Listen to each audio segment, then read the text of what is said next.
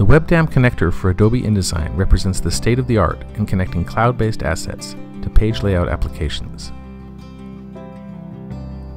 You can navigate and search your WebDAM repository from right within InDesign, seeing previews inside the connector panel.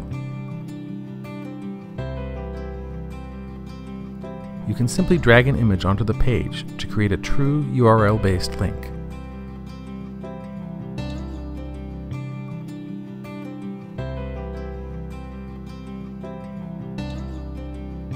If an image is updated in the WebDAM repository, you'll see an indication right away in InDesign, and you can instantly see the changed asset.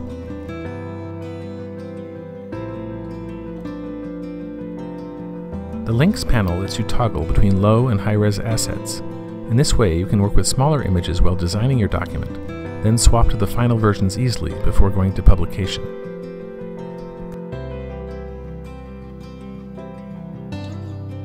If you need to distribute files to someone who doesn't have WebDAM, you can use the InDesign File Package command with an option to include copies of the assets from WebDAM in the output file.